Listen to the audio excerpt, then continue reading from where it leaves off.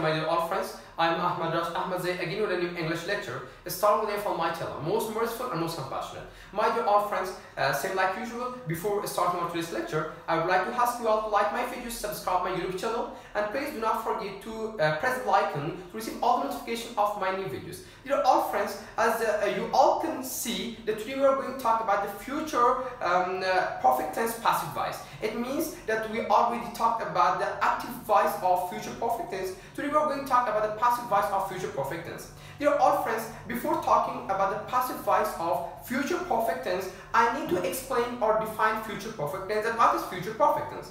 Future perfect tense is a verb form that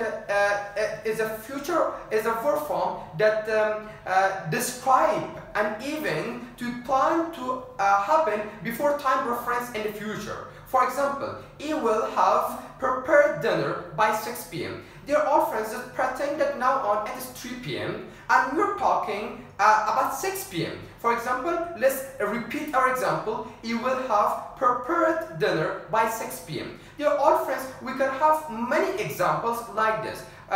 For example, let's make another example. Ahmad will have fixed the car by the time the children woke up, or Ahmad will have fixed the TV by the time the children woke up. Just pretend the children are all waiting to watch the TV. By the time the children are going to wake up, the TV is already going to be fixed by Ahmad. Dear all friends, simply we can change this structure or the sentences from active voice to passive voice in future perfect tense. But first, we need to know that what is the structure in future perfect tense and active voice. The active structure in future perfect tense is subject plus will plus have plus past participle form of the verb and plus an object or plus adverb of time at the end of our sentence.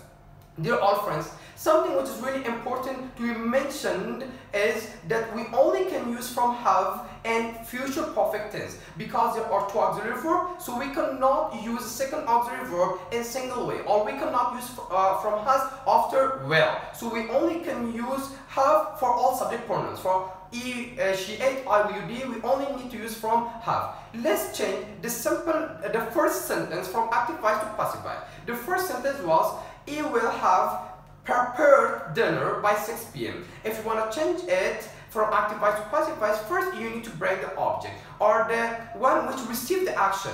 The action which is going to be received is dinner. Dinner will have been prepared by 6 p.m. It means first you need to mention dinner, after that you need to mention will have been, after that you need to mention from the third form of the verb, after that if there is any by phrases, you can mention by phrase at the end of your sentence, or if you have any other part in your sentence, you can mention them at the end. Let's change the second sentence from active voice to passive voice. He will have fixed the TV by the time the children woke up. Or you can change it from active to passive voice like this. The TV will have been fixed by Ahmad or by him by the time the children woke up. My dear all friends, it was our today's lecture about future perfect passive voice. I hope you enjoyed and learned some new things from our today's lecture. In case of facing with any complaints, any suggestion or any question, you can write it down in my comment section. Take care of yourself. Be blessed. Allah Hafiz.